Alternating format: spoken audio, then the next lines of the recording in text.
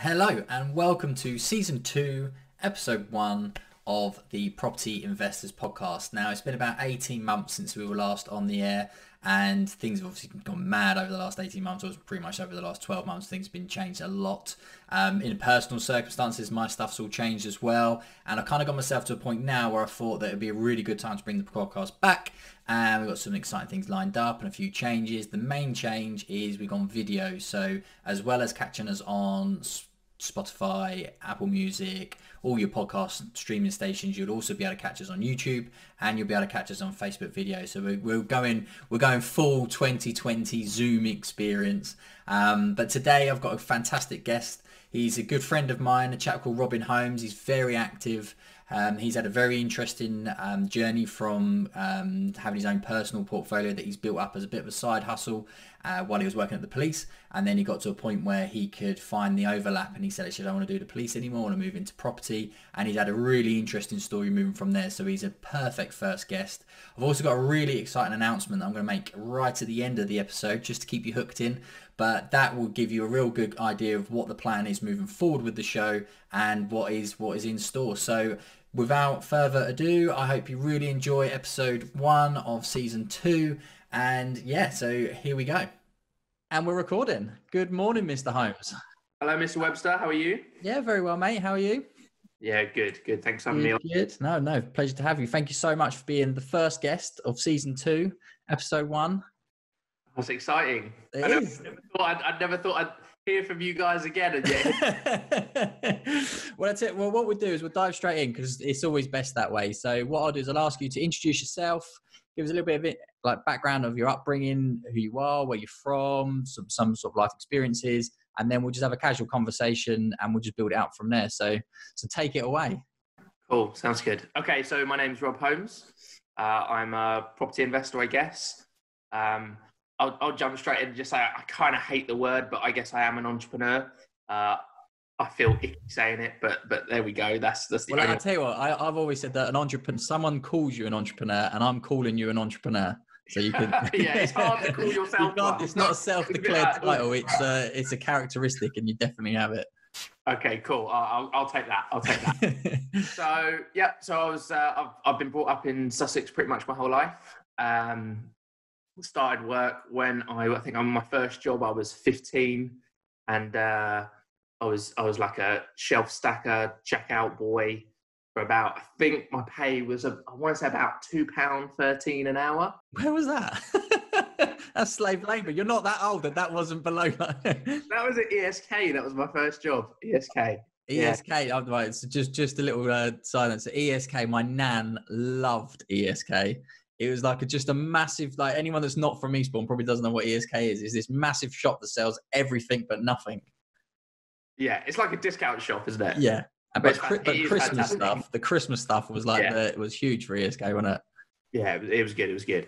So I started there, and then I moved to the David Lloyd. So I was flipping burgers in the David Lloyd kitchen and the bar, and I was there for a little bit. And then I did a bit of traveling. So I did a bit of traveling for 6 months, and then I came back and I joined the police. And then I was a police officer for almost 10 years.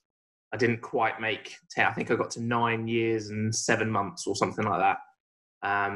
And kind of when the same year that I started in the police, the year after I bought my first property, and I kind of did it as a hobby as I was in the police.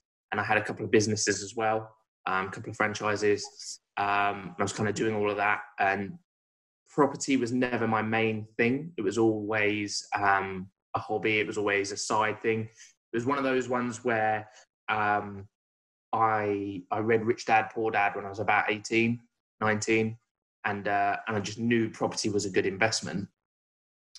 But I didn't really know or understand it. I just knew that I should be buying it. So I would kind of do the standard thing of save a deposit, buy somewhere, sit on it for 3 or 4 years, wait for it to go up in value, save another little deposit, buy another one, save another deposit, buy another one. And then once 2 or 3 of them had gone up in value, you do the refinance, and that gets you the deposit for another one. But it's kind of slow and painful doing it that way. So I got to 6 or 7 years into my kind of police career. So what? Just touch on that. So what was you doing in the police? By the way, the irony that your name is Robin Holmes and you as a police officer has never left me. Do you know what? So many people don't put that together.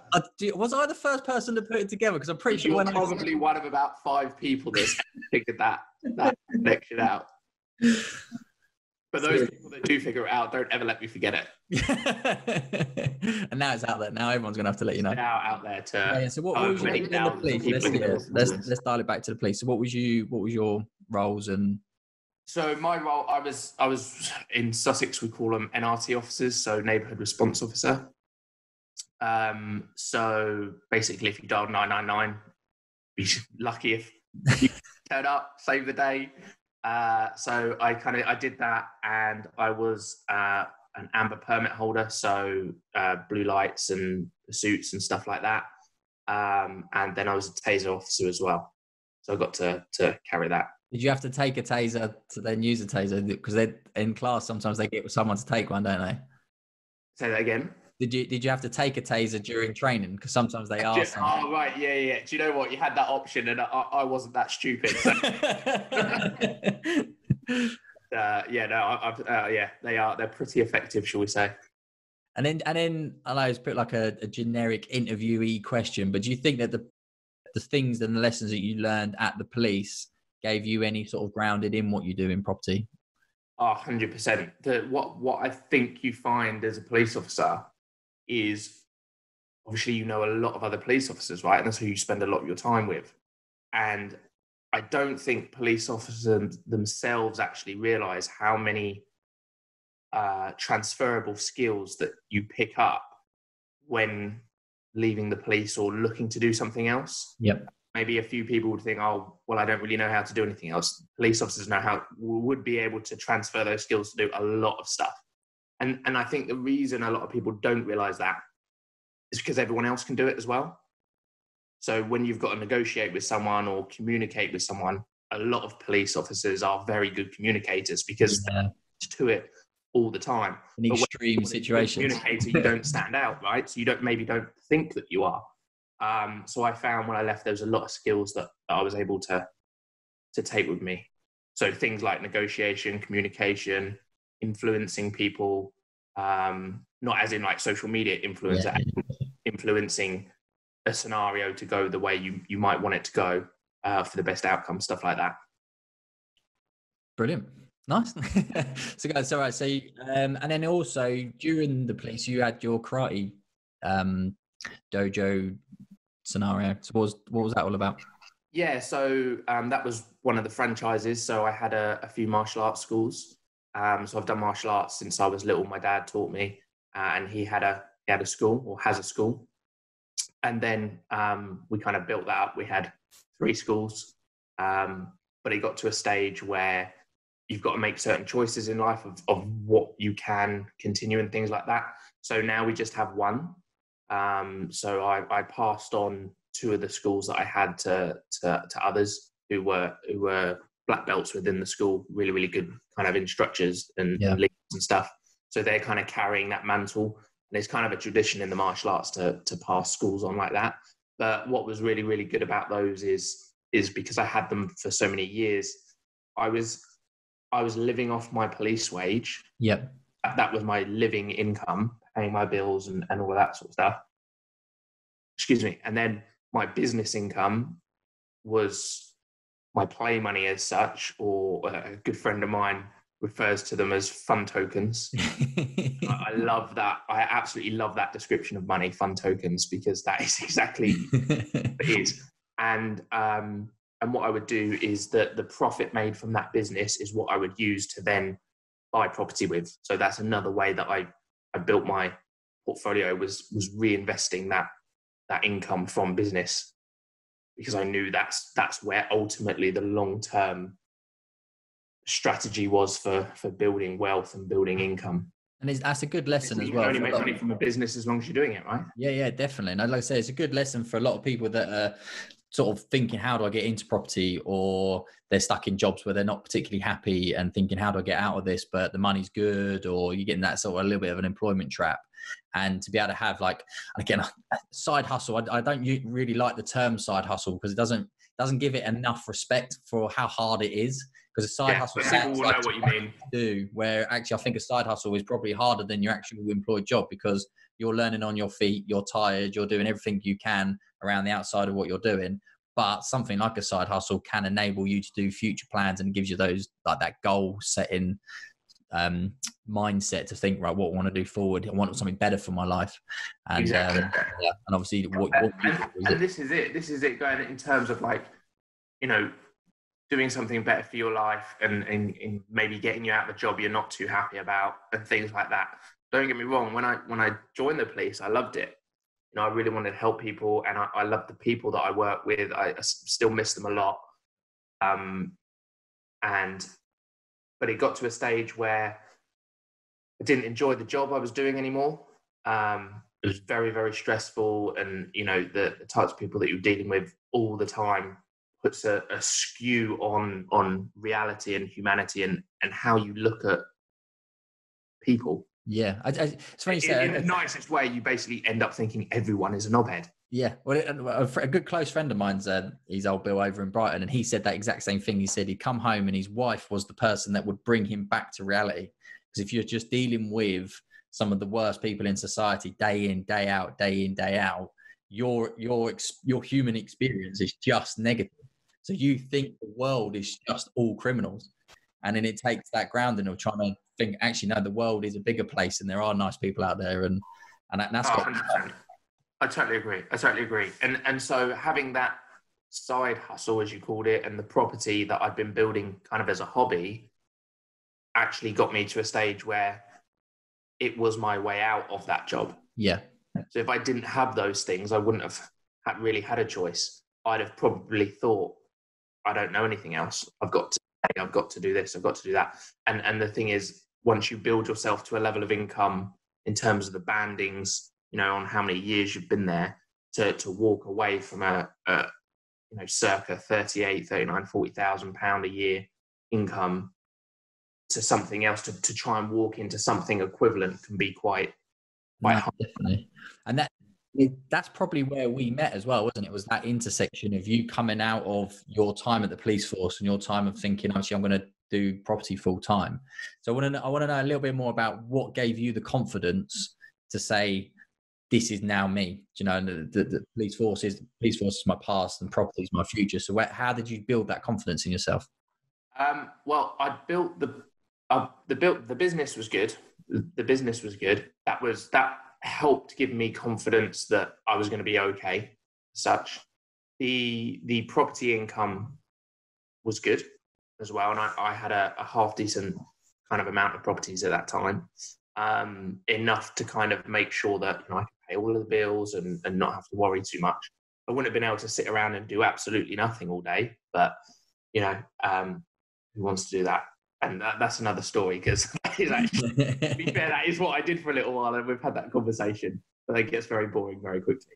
So I don't know what I was doing. I think you had just opened your first office in the town. Yeah, so it's the first high street office. So the firm had been running, well, from 2001, but I'd taken it over maybe 3 years before we'd met, and then it was the first high street office, and you were the first person to walk through the door. Yeah, because I think at that point I lived around the corner, and I was in the high street for something. I was probably going to Tesco's or something. Saw your signs going up. Thought, I'll pop my head in and say hello. So I don't think you were even open at that point. I think it wasn't. No. Going on and stuff like that. Yeah. Head in, had a chat with you guys, because there was a few of you in there, and then ended up coming back to you guys for the first deal that I did, which was very soon after I popped my head in, probably within about a month, 6 weeks maybe. I found the next property deal, and we did that using bridging. Yeah. And that was kind of, I guess, I think that was probably my intro to bridging, that first deal I did with you guys. Yeah. And so that opened my eyes to all of the power of that, and how quick you can do that sort of stuff. So that deal was a fantastic deal. So that one was that was a 1-bed flat, and it was valued at 120 pre-purchase. but I was getting it for 90. And Rob Home ways. what we were able to do, because we had a lender that was so good that we were using on that one, and you know, I still use that lender today because they are an awesome lender, and they get it. They get property people, right? So so value 120, purchase price 90, gross bridging loan 96k. I remember these figures. I know this is 4 years ago, but I remember. Yeah, Rain Man, yeah. So gross bridge was 96. I think it was over 12 months. And so the net was about 81, 82, 83k, which meant, you know, to buy a property, instead of needing a 25% deposit, I needed like just under 10%. Yeah. And that's a buy-to-let property, right? So that was cool. I was like, this is awesome. And then got in there, did it up, and 8 weeks later, we got it revalued at 140. So we ended up taking a 75% loan to value on that at 105. And I basically got all my money back within about 3 months. There may have been a few £1,000s tied up, but how, like, that might not sound like much, but there was a lot of awesome things at play in that deal that I don't know if we've got time to go into now or not, but to be able to buy a property in the Southeast, right, where you make, say, £35,000 on paper in equity, you know, you're going to have a few £100 a month net profit, and it's cost you between nothing and a few £1,000s to do it ultimately. That's like elf level magic. Especially in the South. That's like next level. So that's the gold standard, right? And the thing is, the caveat on what I've just said is that is the gold standard. Those deals aren't out there everywhere, and they're not, you know, you're not falling over these deals left, right, and centre, especially at the moment. But they are out there, and they can be done in the Southeast. People think, oh, I can't be done in the Southeast. You've got to go up north. You've got to go up north. And to be honest, I shouldn't. But when people say, I say, yeah, you've got to go up north. Don't look around here. Don't look around here. No. I'd be amiss if I didn't ask, because I know a lot of listeners are going to listen to that story and go, well, how? Because I want to do that. So if we dial it right back, so how did you find that deal? How did you know what the numbers were? How did you construct it? Where were the relationships? So give us some sort of the early stages of how you would have actually achieved that deal. Yeah. Okay, cool. So I actually saw this deal. I saw this deal on Rightmove, and it was on at, I think it was on at offers over 120, offers over 125, something like that. And it was an auction purchase. Okay. So it was going to the room, and I called up about it. And basically the agent said, we've had about 40 viewings on it, 40 or 50 viewings. You'll have to forgive me because I can't. Well, that's a nice little bit. Yeah. So 40 to 50 viewings on it. And about 30 people had requested the legal pack. Right. And I knew why, because I knew it was a good deal. And it was a good location, good flat. There was scope to add value, etc. However, I thought to myself, there's just too much heat on this property. There's too much competition. And trying to get yourself all set up with everything, if I'm honest, I just couldn't be bothered. There was sometimes, when, look, you're not really got a choice, probably going to go for too much money, and you don't want to put yourself in a position to make a bit of an error or anything like that. So I left it. And anyway, the day of the auction comes, and I got a call from the estate agent. And this comes back to your relationships. So, I mean, for me, you will probably hear me say this. Well, you've heard me say it before, yeah. But I'll say it time and time again. Relationships is everything, and everything is your relationships. So the deals you get, the deals you do, the jobs, everything is going to be based on your relationships. And what I found as I've kind of got a bit older and I hope wiser, is that I would much rather have an awesome, less lucrative or completely unlucrative relationship than have a relationship where I'm making money and I hate every second of it. Yeah, yeah. I really would. And this is, some people might say, oh, you're bullshitting or whatever.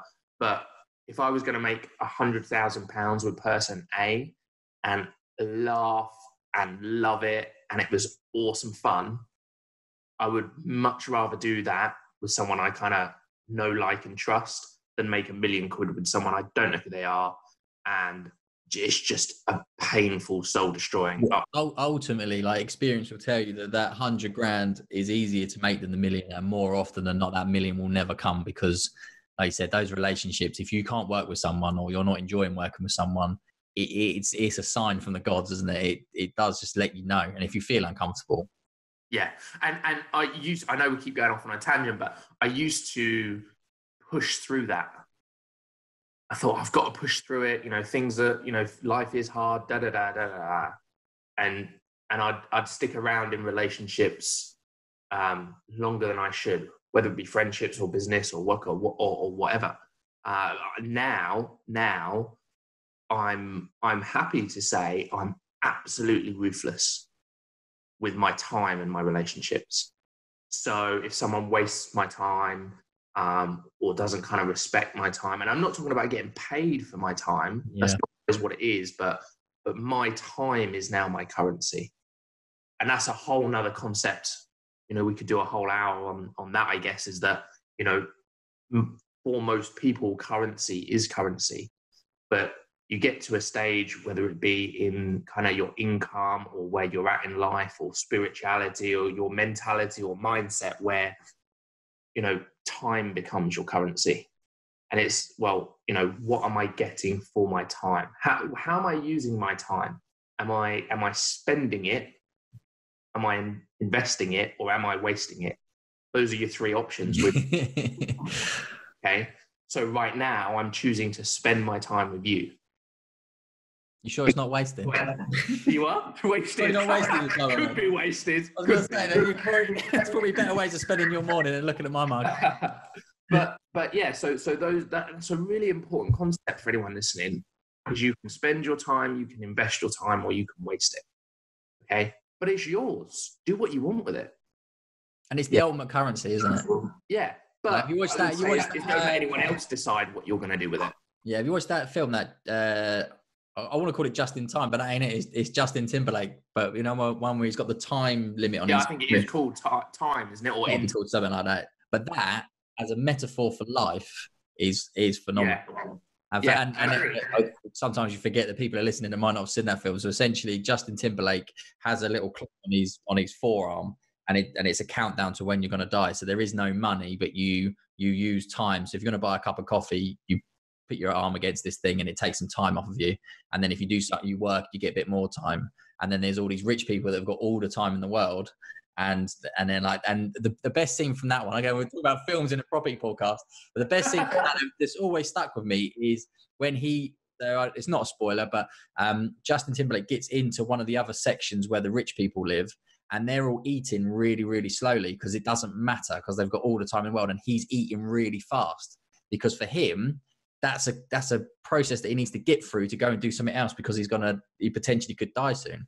But when you go back to time and value in it, is finding those parts of your life that you think, right, I'm going to add time to that, I'm going to take time away from that, which actually does, in a roundabout way, get to another question I was going to ask you, again, going on a bit of a tangent before we come back to property, is like health and fitness. So I know that you're on a bit of a journey at the moment. So do you want to tell us a little bit about that? So again, you've decided to portion some of your time for yourself, for your health and fitness.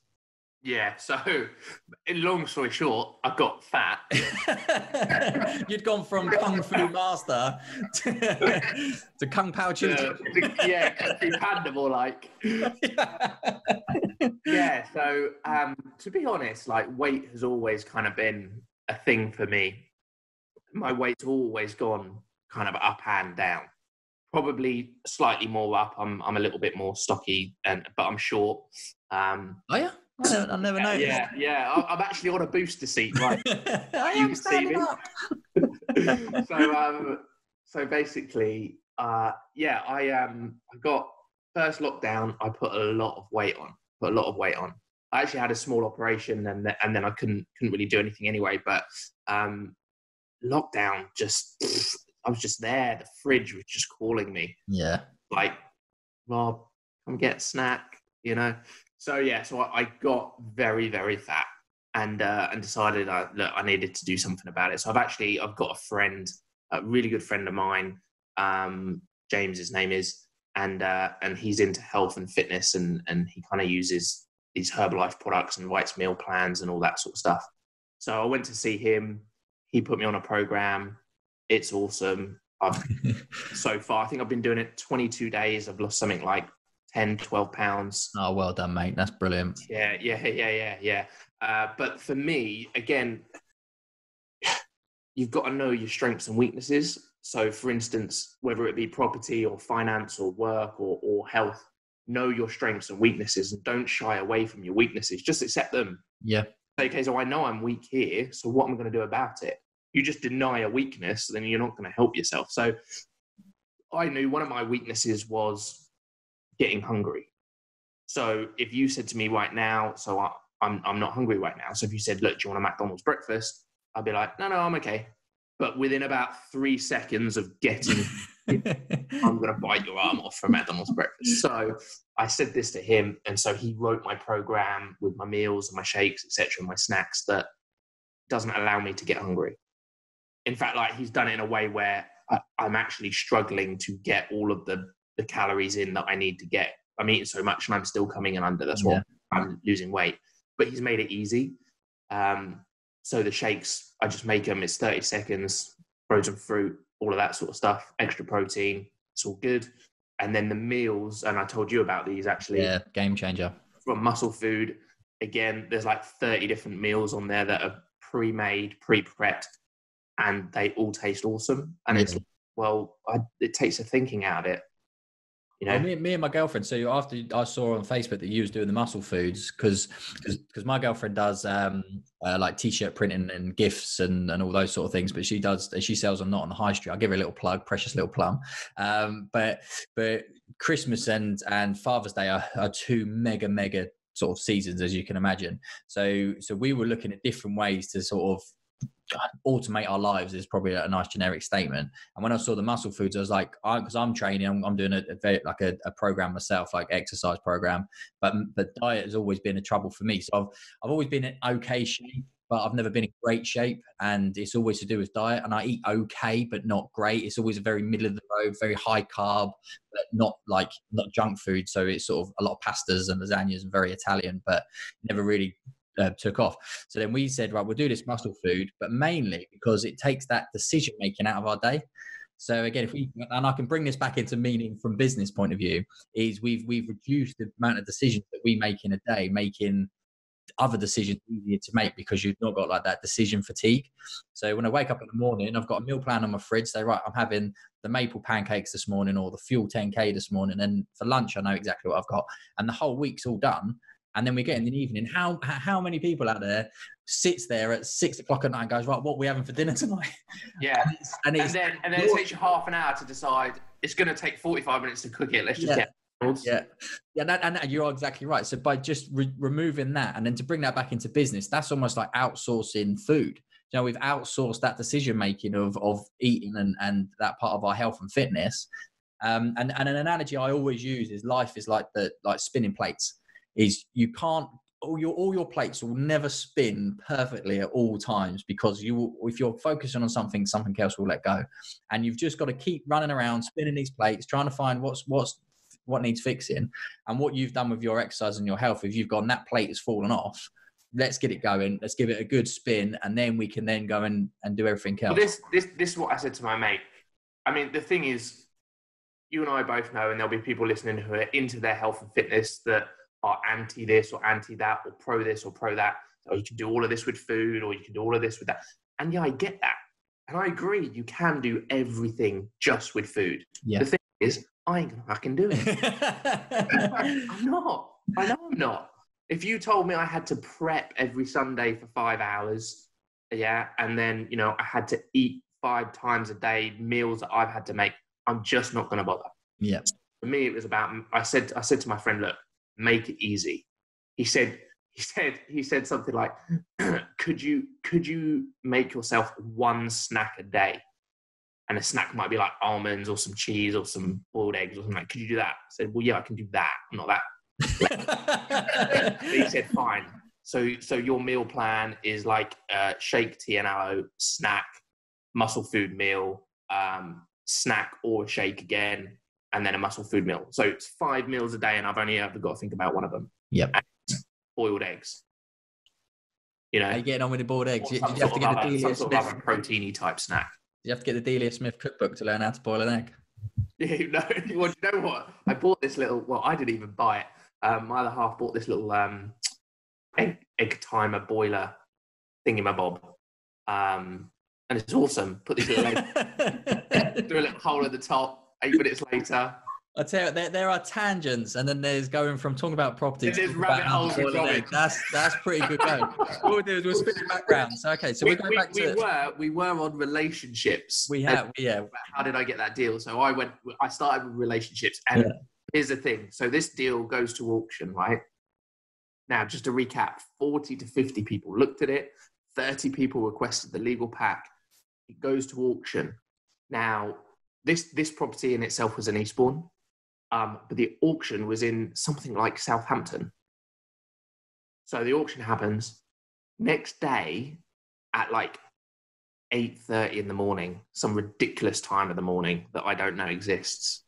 The agent called me. You all right, Rob? How you doing? Yeah, good. You know that property that you're interested in? It's like, oh yeah. You're never gonna guess what? Oh, what? It didn't sell. So what do you mean it didn't sell? No one bid. Do you know what I think happened? I think exactly what I spoke about earlier happened. The other 30, 40, 50 people went, there's 30, 40, 50 people looking at this, so I'm not going to bother. Couple that with the fact that the auction was out of town down in Southampton and people couldn't be bothered to go. And it just slipped through the net. So just on that, we'll carry on. But so is that a trick to an extent? Is that a lesson for people to learn that auctions outside of the town that the property is, are they going to have less people attending to purchase places outside of town? So if you went to an auction in Brighton, is the chances are no one's bidding on properties in Leeds? If you're in Leeds, chances are no one's bidding on properties in Brighton. Is that a thing? That's a really good question. I don't know the answer to it, but I would say there's got to be something there, because let's say, I mean, I wasn't going to go to Southampton. It's not that far away. The telephone and stuff, but I wasn't getting in the car to go to Southampton. So, I guess so. I guess you could be right. But the thing is, in terms of the relationships, I'd worked hard to build a relationship with the agent. So when it, his job is to sell it, right? So when it didn't sell, he gave me a call. Are you still interested? Do you want it?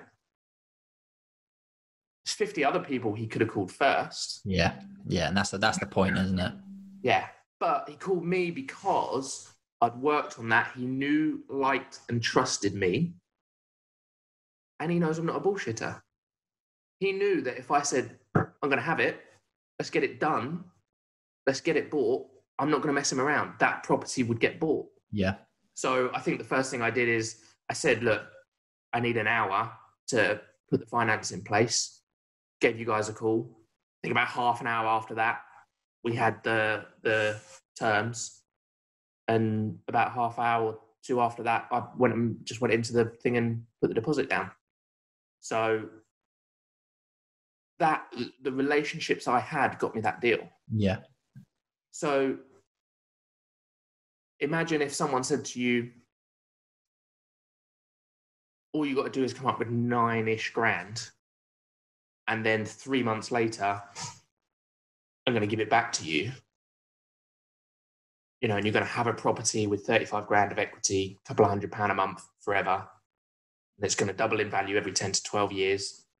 And it's only ever going to cost you actually a couple of £1,000 back end. You'd do that all day long. But I got that because I'd invested my time in building a relationship with someone. Yeah, massively.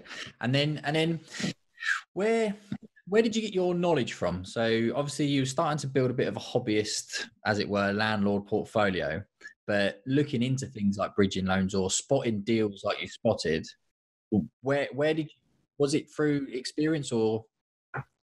So it was a little bit of both. So I my one of my first ever proper girlfriends, her dad was a property investor, and had a very large portfolio, and he'd done really, really well for himself. My understanding is he'd done it years and years ago, where you would, buy one property, do it up and sell it. And you'd make enough to then go and buy two. Yep. Do them up, sell it. You'd then make enough to go and buy four, and you'd remortgage and do things like that. So this person ended up with very, very big portfolio and ultimately no lending against it, which is, the holy grail. Yeah. Yeah, absolutely risk-free. But now things are a lot more expensive. It's a little bit more difficult, but that's what piqued my interest in property. And he'd kind of have chats with me and give me a bit of advice here and there and things like that. And, but it was all kind of from his point of view of what he had done. Yeah. Because that's what he knew, right? So then I was, as I said, I bought a couple of properties as the hobbies and things like that. And I think I was about 5 or 6 years in, maybe 6 or 7. And I might have had, 4 or 5 properties, something like that. And it was weird. I remember walking down the street. I don't know what I was doing, but I just remember walking down the street and I was thinking to myself, I'm pretty much the only friend from my friend circle that didn't go to university. I went straight to work. So I didn't have any of that uni debt. Yep. I've been earning money for a few years. And I had property, and I still kind of had to work. Yeah. Financially free, as people say. And I was like, I don't get it. What am I doing wrong? Surely this should be easier by now. I should be a multi-quadrillionaire already. I've got like 5 properties. What's going on? Yeah. And so that prompted me to kind of Google property training. And so I actually ended up in one of these sales funnels before I knew what a sales funnel was. Yeah. Where you go to kind of a 2-hour free thing. And then they upsell you to a weekend course. And then at the weekend course, they upsell you to a longer course. Now, I kid you not, considering I was into property, yeah, I had a few properties. I had kind of a mentor in the background who knew about property and had a portfolio himself. I was reading all these books which Dad pulled out, etc.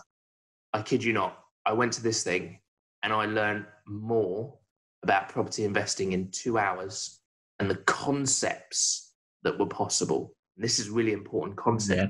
You just need to know exactly how something is done all the time. You just need to know that it can be done. Then you find someone that knows how to do it. Yep. I learned more in that 2 hours than I had doing property in the past 5, 6, 7 years. Because a lot of these courses get a bad rap, don't they? So yeah, they do. So obviously from the previous season of the Property Investors podcast, we never sold courses. We're not in it to sell some sort of scheme or upsell or pretend we're some sort of property guru. Ours come from a genuine interest in the market and our own experiences. And then I think over the last 18 months, I think property courses have probably become more prevalent. I think fake gurus have become more prevalent. So since we recorded the last one to where we recorded now, I think the property courses have probably taken a different turn. So what year did you start on your education? I want to say 2017. Yeah. So we're talking like 3-4 years ago sort of thing. Yeah. I think it was around the August, September of 2017. I went to one of these 2-hour free things, right?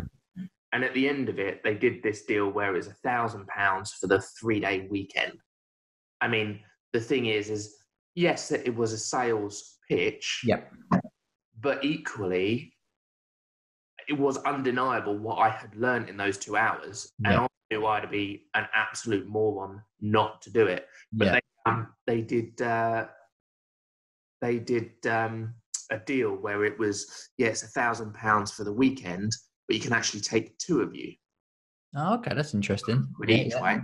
So after that, I called two people. Well, not after. I mean, after the presentation, but whilst I was there about to pay, I mean, I'd have paid £1,000 for myself.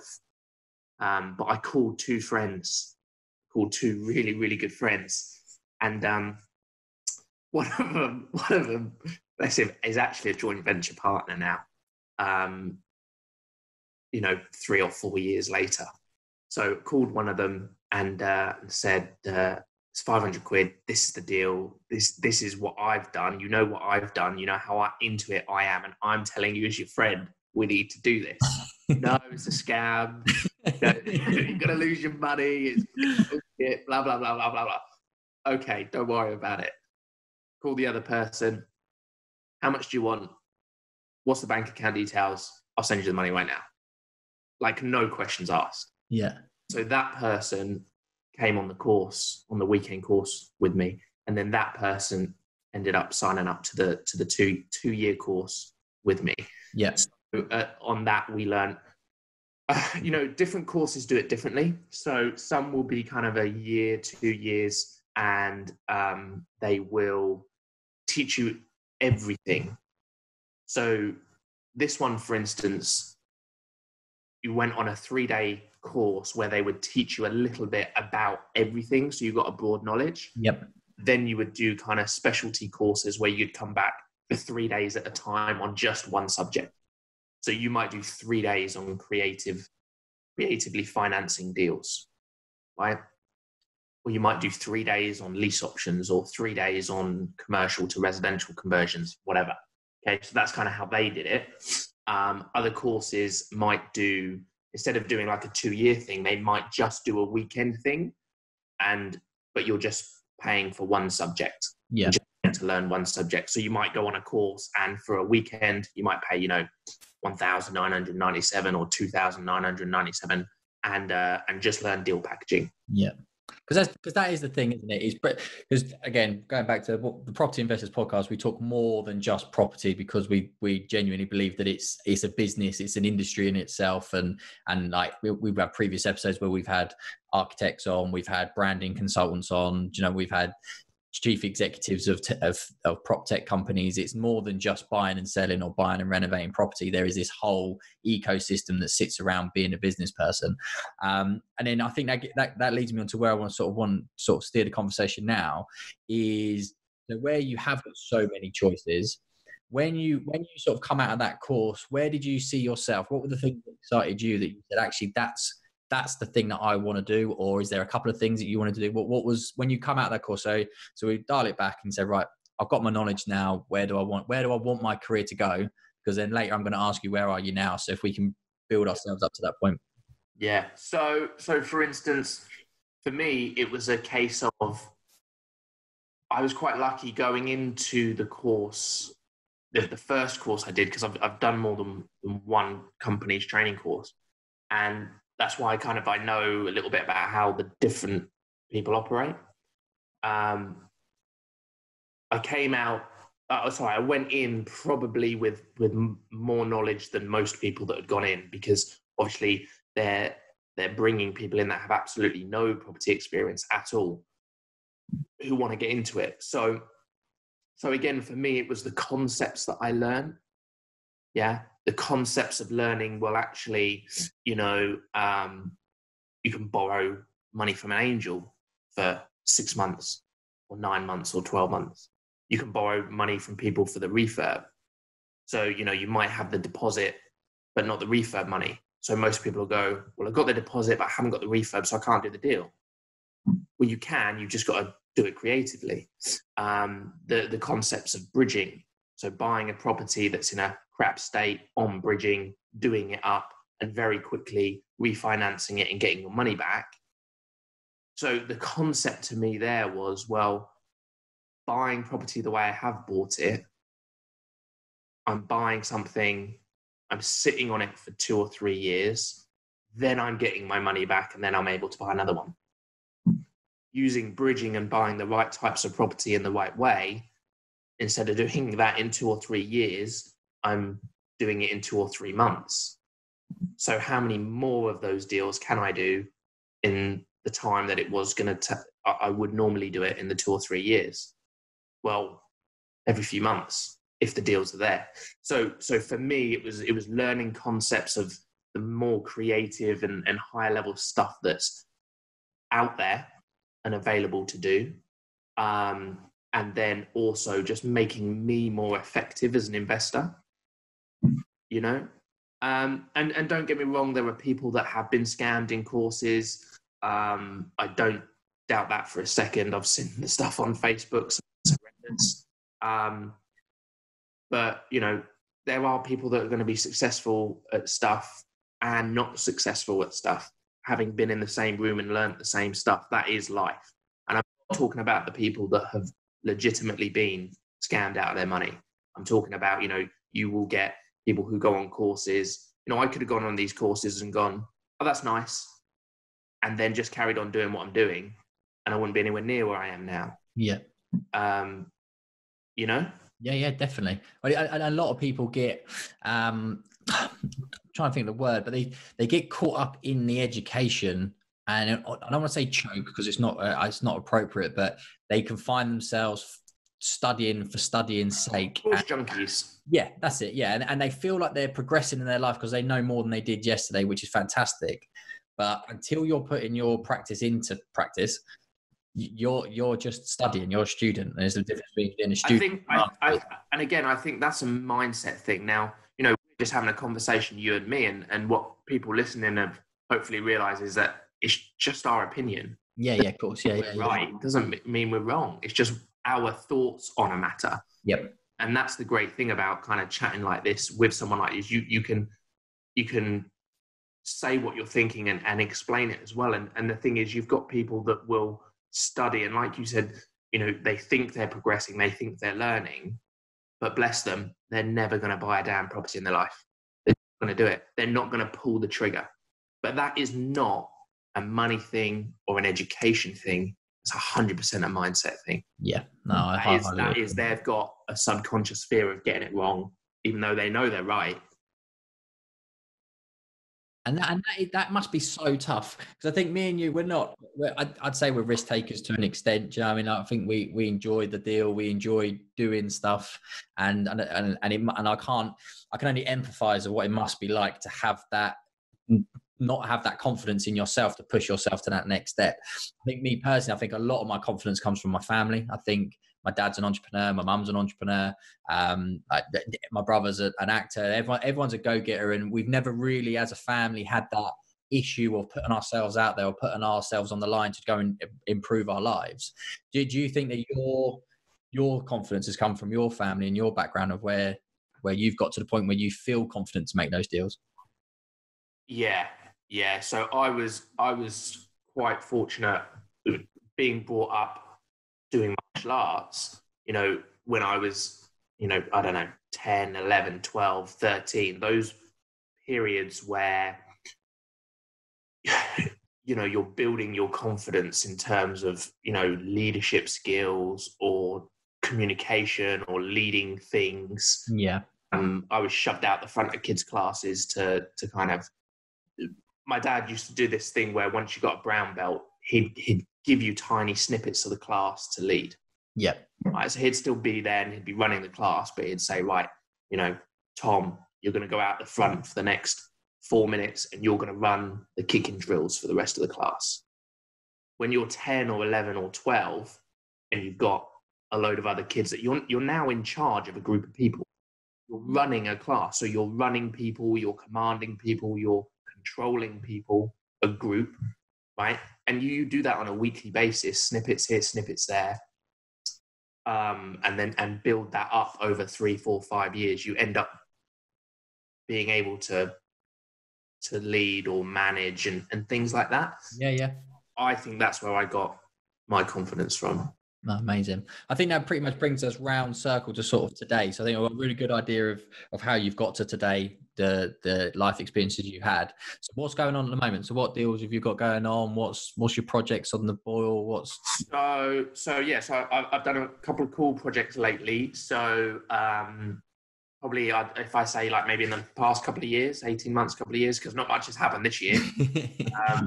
So past couple of years, I bought a 1-bed flat for 92,000. And then what I did is I bought that on bridging. So, and actually, I don't know if I told you this story or not. I got that property for less money than I offered on it. Only you can do that. That's like one of those. I was like, how have I done this? That's one of those I'll tell you that story in a minute. I'll give you a 10, and I'll give you a 9. I'll give you 8. I'll give you 7. So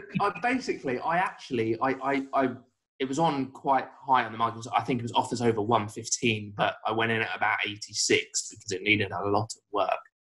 And it ended up going backwards and forwards. And I was at 92, and I put my offer in of 92 via email. And then the agent came back and said, no, it's been rejected. So I left it a day or two. And then I put in an offer of 93,750. Okay. And what happened was, fortuitously, you know, when you write an email and then you get distracted and for whatever reason press send and it goes into your drafts. Yeah. That happened to the agent. So I put 93,750 in, and the agent didn't forward that to the seller.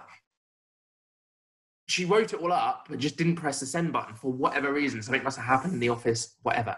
Anyway, because the seller then thought he hadn't heard from me and I hadn't upped my offer, came back and said, all right, then I'll take it, I'll have 92. So I got that, which was great.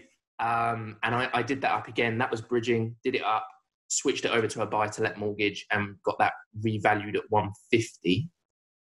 So I took 120 and I think I'd spent about 115 altogether, including fees and all of that. So I actually, and again, that's in the Southeast, I actually got paid about £5,000 to buy it. 30,000 in equity and a few £100 a month. And then what happened was people, opportunities are everywhere, right? So when I bought that property, I had to sort out the insurance. It meant I had to track down the person downstairs because it was a house that was 2 flats. So I had to track down the other owner to sort out the buildings insurance for the bridging company. And whilst I was there, I said, look, do you want to sell me the flat? It was a bit of a crappy flat as well. And he said, well, if the number's right, yeah. So I said, well, I'm getting this one for 92. And he wanted something like 115 or something easy, right? And so we went up and down. And I got him down, I think, to about 108 at the time. But it didn't work. I left it at the time I left it. So here's the thing. Talk about the fortune is in the follow-up. I don't know if you've heard that before. No, I've never heard that before, no. The fortune is in the follow-up. So I don't just forget about these things. I know there's a deal there. You don't just kind of go, oh, it didn't work out, I'm going to look at that. That goes in a little reminder somewhere, in the back of your head to sort out. So guess what happens? Exactly 1 year later, it's time to renew the insurance. Ask again. Got to renew the insurance. I'm happy to deal with it all. Can you just send me half the money? Yeah. Oh, by the way, whilst I've got you, last year we were at about 108 on selling that flat. I've got a little bit of extra funds, but not too much. What can you do? So I ended up getting it for 105. Brilliant. Now, I usually, you've got to know your numbers, right? So I know my numbers in my area. And for a 1-bed, you want to pay 90,000. If you're using bridging, you want to pay 90,000, maybe 92, 93 to buy it, do it up, switch it onto a buy-to-let and get most of your money back out. That's the numbers. You might say, well, why did you pay 105? Because I was able to turn it into a 2-bed. So I took that one from a 1-bed, turned it into a 2-bed, and then got it revalued at 175. Wow. Took 75% of that. And that was a recent one. This is where I like kind of deals where there's a lot in it, because COVID prevented us getting off of that bridge, right? So being on the bridge for however long extra it was probably cost about £6,000 or £7,000 more than it should have done. Yep.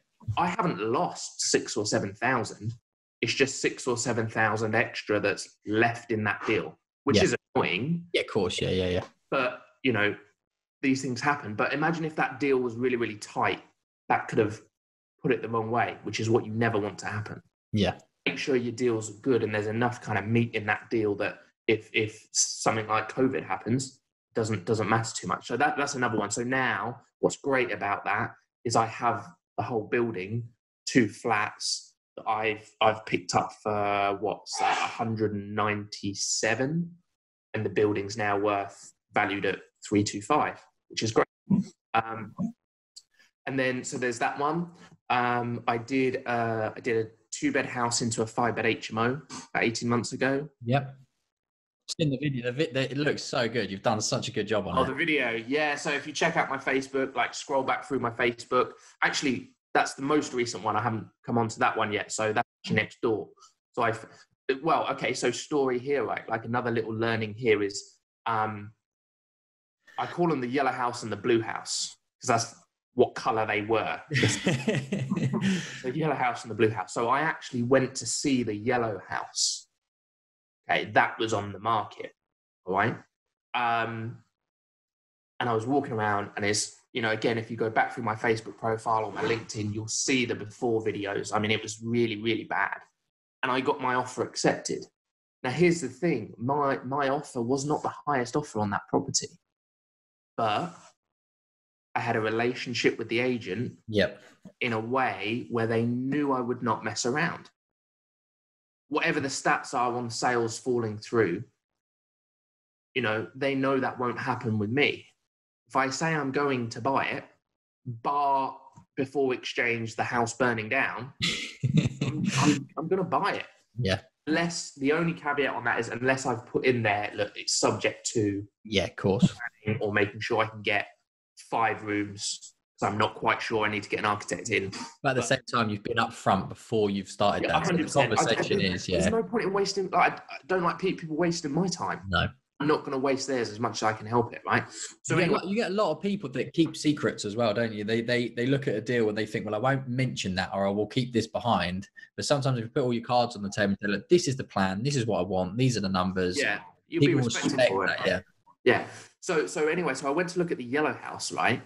And I looked out of the back window, and it was like Jumanji. The garden was like Jumanji. But again, there was a lot of people looking around there, 20, 30. I mean, there was 20 people there whilst I was there. And so I looked round, and I noticed that next door's garden was the same, completely overgrown. So I went, I wonder what that means. So I left. And I came back when everyone was gone because I didn't want people seeing me knock next door. So what I like to do is I like to knock on the houses next door, to ask what it's like to live in the area, what the street's like, etc. A lot of the time I know, but I want to hear it from someone who's there. Yeah, and people are really open with that because I do the same, and people are more than happy to talk about their home and their area. Exactly, and it's a non-invasive and it's a non-aggressive. It's a very calm way to open a conversation. It was why this person's knocking on my door. No, I'm not trying to sell you anything. I'm actually hoping you could help. And so anyway, I ended up going back to that house next door, which I'll call the blue house. I think on about 5 occasions at different times of day and different days over the next few days. There was never anyone in. Anyway, found the guy when he was in, and I said, look, what's it like living here? Blah, blah, blah, blah, blah. I'm looking at buying the house next door. And I could see inside, immediately in the hall, his house was in the same state as the one that was on the market. And I thought, just the garden's unkept and untidy and unloved and overgrown. It just kind of gave me that feeling. I said, look, I'm buying the house next door. What do you think about selling me this one? Ever thought about selling it? And he went, funnily enough, I would sell it to you, just agreed to sell it to someone else. And I kept a straight face, but inside, died a little bit. I knew this 2-bed house could be a 5-bed, all ensuite HMO without any extension or any structural work. It was just set up for it because it had the 2 receptions on the ground floor, kitchen at the back, 2 bedrooms on the first floor, and a bathroom at the back with a separate toilet that was so big you could amalgamate that into one ensuite room.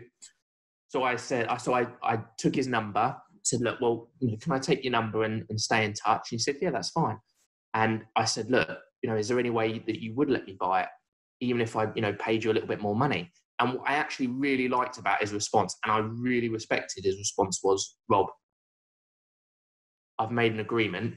So even if you offer me to pay me more money, I'm going to go with the people that I've already agreed. And I was like, do you know what? I really like you.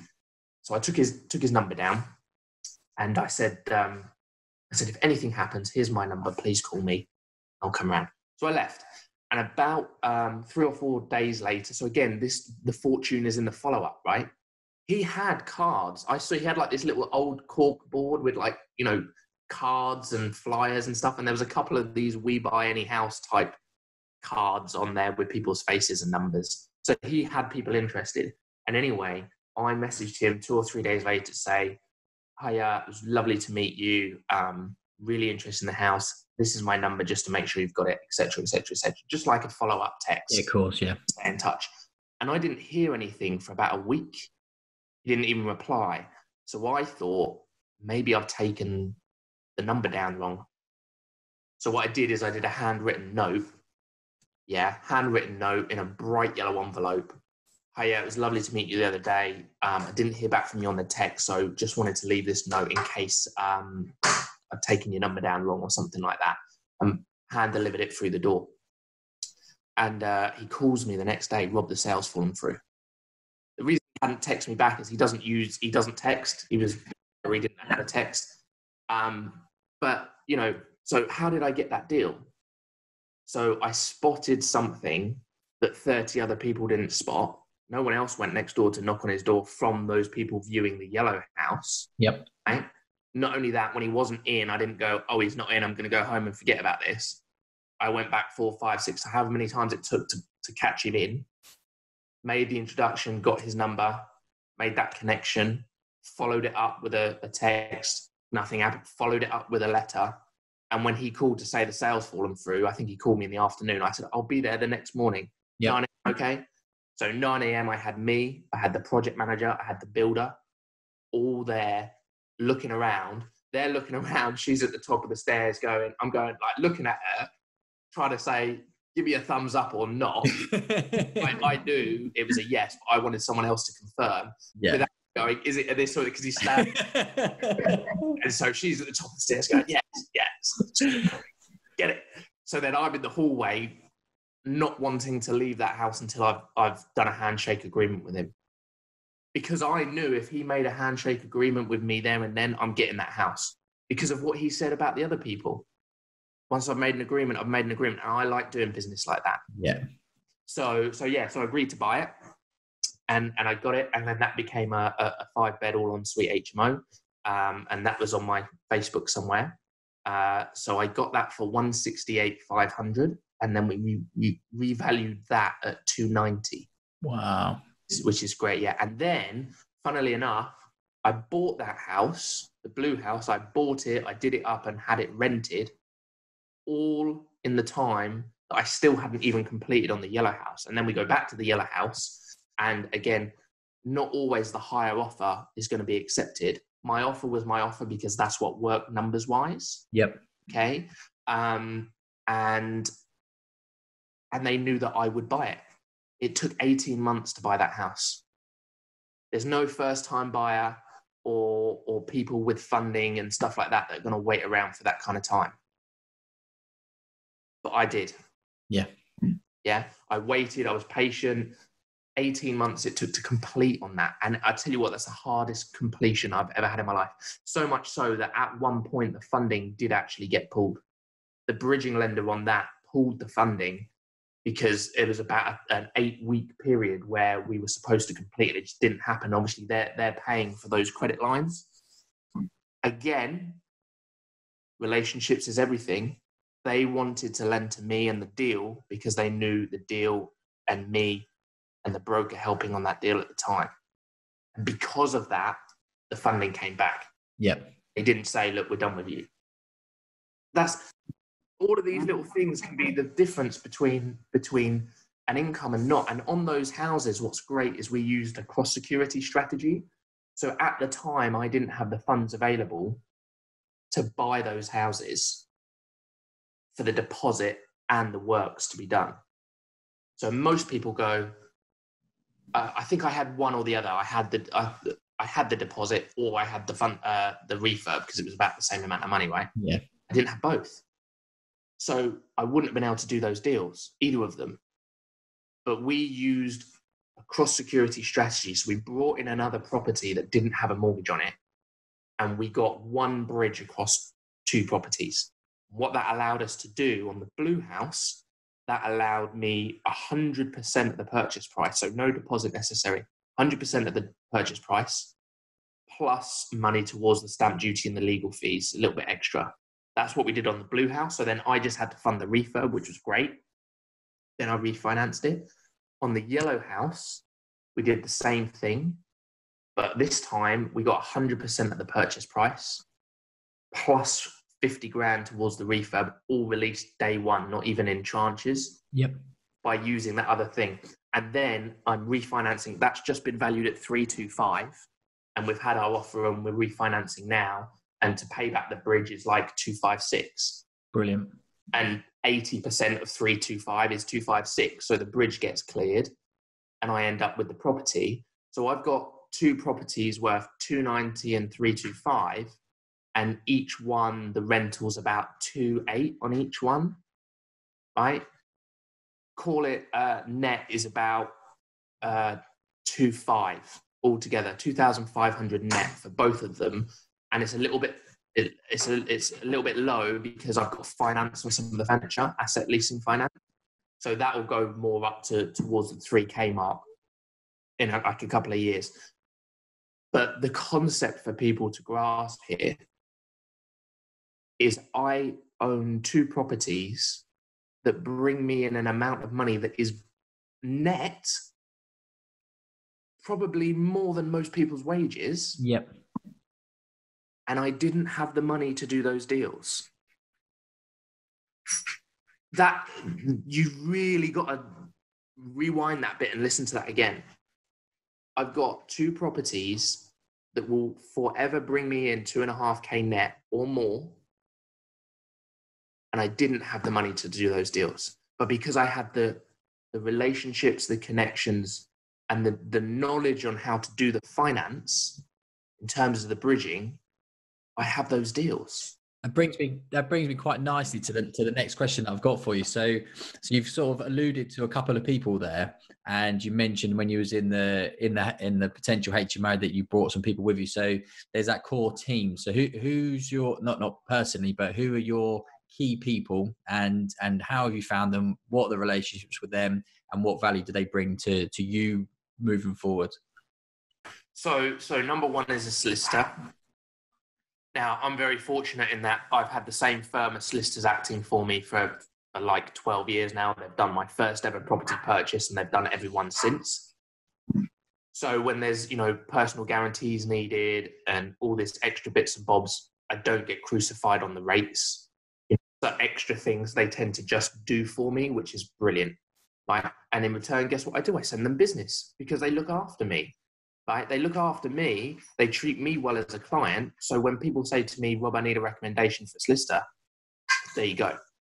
Okay. And there are 3 solicitors within that firm that I use depending on what I'm doing. Yep. And then also I say to those solicitors, if I send you anyone, don't mess them around. If you can't handle it, you say you're too busy. Turn the business away. There's plenty of other solicitors. Yeah.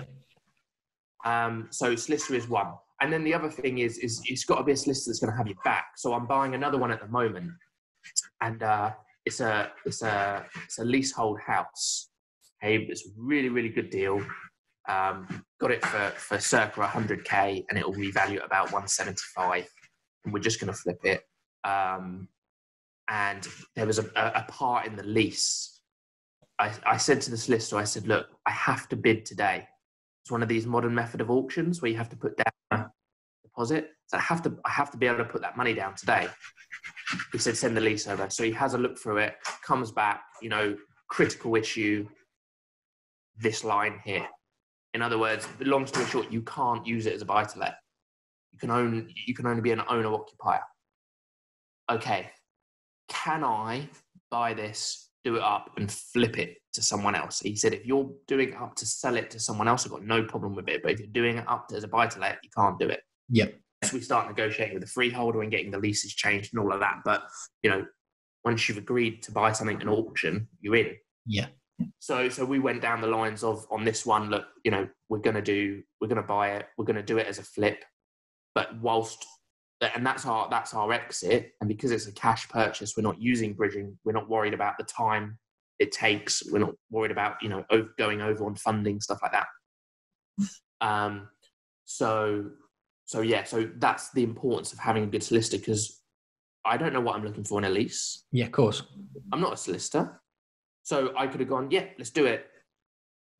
Committed myself and my joint venture partner's money to this, and then gone, oh shit.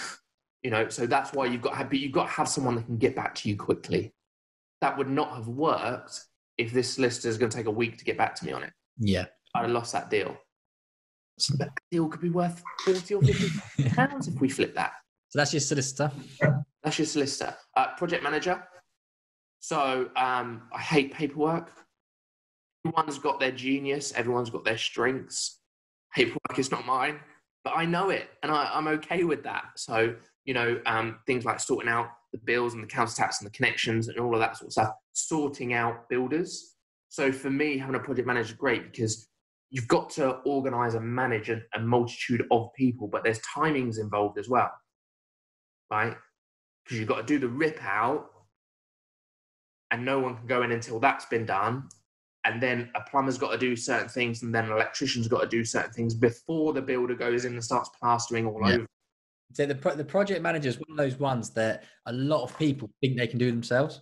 And to an extent, obviously you can bumble along and you can do it. But whenever you watch like Grand Designs or something like that, you can tell the difference of the speed and the efficiency on a project with a project manager versus when they're self-managing it. And it's one of those ones you look at it and you think that's an expense that I can save by doing myself, but does it cost you more further down the line? And I think more often than not, it probably does. The thing, if you use that as a really good example, let's say this one I've just done, this bridge I'm on right now for this HMO is about £2,500 a month, right? So let's say I do it myself, project manager myself. I know I'm going to run over, because I know I'm going to put my paperwork off. And if I put my paperwork off, the builder's not going to know what to do and when, or the architect's not going to get what he needs to give to the builder, to give to the plumber, right? I'm going to forget to contact the plumber to say, you've got to go in tomorrow, because 3 days later, the electrician, right? So if I do it myself, I'm going to save 10% on everything, but it's going to cost me $7,500 in time, because it could take me 3 months longer to do it than to set it and forget it with someone else. And especially if you're on the bridges or you're on the quick flip. You can't mess around on a bridge. You can't. Time is money, and it's like... Yeah. So what you got to think is, well, if it's going to cost me $7,500 to do it myself in the extra time, if this project manager costs me $7,500 or less, I should be doing that. Because it cost me $6,000, I'm 1,500 quid better off because I haven't cocked it up myself, right? And I haven't had all of those. Not doing any work. Yeah.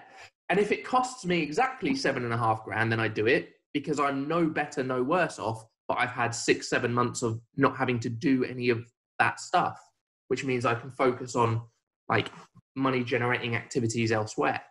Okay. So project manager, you've got to have a good build team. You've got a good build team. I'm very lucky the build team that I've got, they all know each other. So it's a plumber, electrician, and a builder. They all know each other. They've all worked on HMO projects before. and they just know what they're doing. They really know what they're doing. They do it to a high standard as well. Yeah. Agents, like, like I said, the difference between getting a property or not could be your relationship with the agent. And when I say your relationship, I don't mean your best, it's your mate. It's not that. I mean your relationship in how that agent sees you. Let's say you and me are going for the same property. Why is the agent going to recommend? The seller chooses. The seller chooses who gets that property, but why is the agent going to recommend me over you? Have you pulled out of the last 2 sales with that agent? Have you changed your mind? Have you been a knob? Have you just been difficult and pernickety over everything? And have I gone in the past 3 things that I've agreed to buy with that agent, I've bought them, and I've bought them within 28 days on bridging, and I've got it done? Because ultimately the seller wants to sell. Yeah. They might have another property. So, I might offer 150 and you might offer 152. But that extra 2 grand is no good if you waste 4 months of that seller's time and pull out the day of exchange. Yeah. That's cost them way more than 2 grand. If they lose their dream home, etc. So it's very, very important to do what you say you're going to do and have those relationships with people. Who else? Obviously you, as in you yourself, is one of the most important people of the team. And you've got to work on you, and you've got to work on yourself, and have that confidence, and you've got that education, you've got that confidence, you know what you're doing. You've just got to be able to pull the trigger, and sometimes you've got to be the one to pull everyone together. So yeah, those finance, mortgage broker. Okay, yeah. You know what? I should say that. There's a reason, obviously, the reason why I didn't mention that.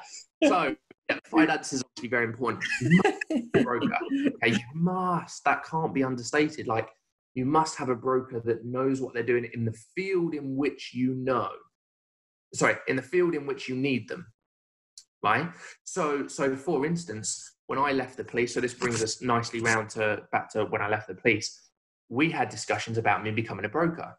Because what I wanted to do when I left the police is I refinanced some property that put money in the bank to allow me to do more property, go full time and leave the job. But what I didn't want to do is I didn't want to spend too long living off of that money. So I wanted to generate income in another way, without kind of having a full-time job.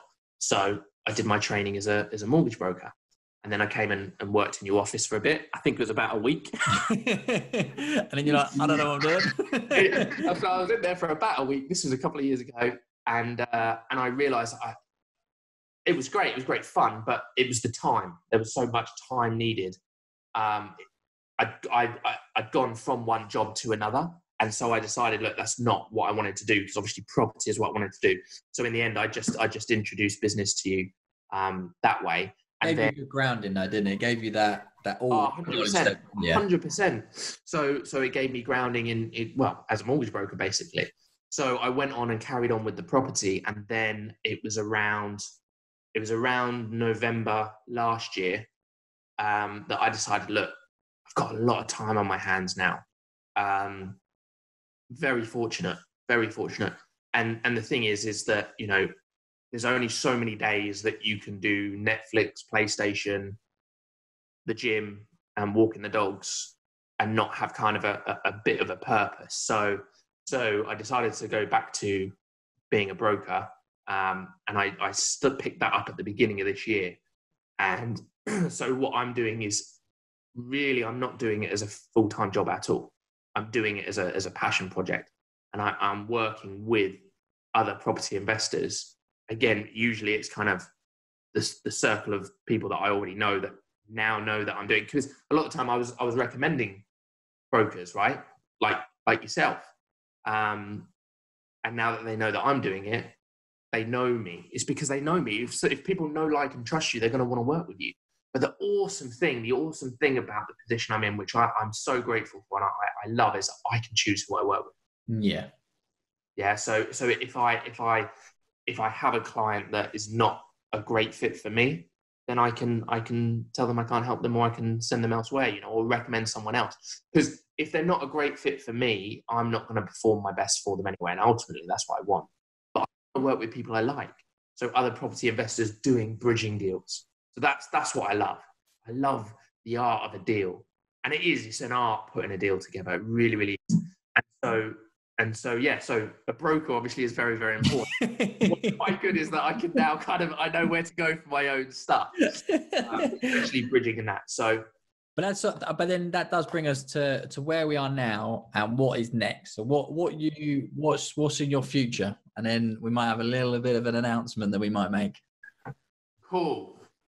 So in my future, what have I got going on? So I've got that 1-bed house that I'm purchasing. So that's a cash purchase with an investor, joint venture, 50-50. They're putting the money in. I'm sorting everything else out and bringing the expertise and the deal to the table. We'll do that up. We'll flip it. And then that money, what I like about this investor is he doesn't just want the money. He's like, what are we going to do with it? What do you want to do with it? Let's reinvest it. Cool. So we might make 50 grand profit. And instead of taking 50 grand and buying a Porsche or going on holiday or whatever, we'll take that 50 grand and then we'll park that in an HMO that requires 50 grand to be left in it. Yeah. That sort of stuff, that compounding of that investing. So that's that one. We're buying another flat that we should be able to turn from a 1-bed into a 2-bed and refinance, pull some of the money out. I've got my eye on a few bits and bobs. I have my eye on a portfolio, and I don't mind telling you about that, but not on the podcast. So we might talk about that separately. And sorry to anyone listening, but that one is incredible if I get it. And I'm not one of these people that's going to go, oh, I've done this, I've done that, I'm doing this, I'm doing that. Fire emoji, boom, oh, smashing it all over Facebook like people do. And, 6 months later, they've gone a bit quiet and you never knew what quite happened to that deal. So I tend not to say too much about stuff until it's done, because then there's no bullshit around it. Wine in hand, feet are up. Exactly. Yeah. So I'm hoping that's quite a large portfolio. And if I can do that creatively, that would be an epic podcast session. So, we'll see. That brings us around to something else, doesn't it? So it'll be quite nice to keep up to date with how you're getting on, wouldn't it? So I think now's the time to announce that you are going to be the new co-host of the Property Investors Podcast. I am. And I'm very excited about it. I'm really excited about it. Whole episode has to be done without letting it slip. This whole episode was like a sneak preview of why I want Robin to be my co-host. I've known Robin for a long time, trust Robin. I've seen him complete, as he says, he does what he says he's going to do. And I thought that moving forwards, having someone like Robin on the show with me, imparting that wisdom of what he's learned and what he's doing, but then I also know how well connected Robin is, and the guests that we're going to be bringing on and the value that Robin can add to those conversations is going to be fantastic. So it's an absolute no-brainer for me to have you along with me or for the ride. But I thought of this before I press record, is we are Batman and Robin, because I'm taller and you're shorter. yeah, it's going to be like that scene out of Only Fools and Horses. Yeah, we're going to have to do it. We'll have to do the running down the road. Short, fat one and a tall, lanky one. Yeah, I've got a mate of mine that has the three-wheeler as well, so we can probably get Batman and Robin going. That'd be amazing. Yeah, but on that as well. So what we're going to do is we're going to do a little bit of a rebrand as well, because it's going to be a bit of a different show. Obviously, we're doing the YouTube stuff. So those of you that are watching this on YouTube or Facebook video, you'll know that this is a video. But then also we'll still keep the podcast, so you'll still be able to listen to us on Spotify, Apple, Google, should be on Amazon pretty soon, and all the likes of that. We're looking at changing the name. So Property Investors Podcast, we're going to make it a bit more condensed, and it's just Podcast Property, mainly because we had all of the social handles were Podcast Property. So it made sense that we just made it all one and it just all, rather than having a little bit of this and a little bit of that. So we are now the podcast property. So from episode 2, which we'll discuss in a second, all the branding is going to change. I'm going to go into the system, I'm going to change all the past stuff to season 1, episode 1, 2, etc. And it's going to be season 2, and this is going to be the future. We've had confirmation this morning from our very first, well, our second, but mine and Robin's very first guest together. So Robin, do you want to announce who the next guest is going to be? Yeah, so he's actually a personal friend of mine. He's an absolute legend. He's very down to earth. He's very, very knowledgeable in the property kind of market. He's got a property portfolio himself. He deal sources property onto other investors, and he trains people in property. And it is the one and only Mr. David Siegler, who will be coming on next week as our first guest. Fantastic. I'm really looking forward to that. We've got a really exciting story of how me and Robin met David Siegler. So I'll hold that for the episode, and I'm going to see if David can remember, because it was a couple of years ago now, and it was a bit of a unique meeting.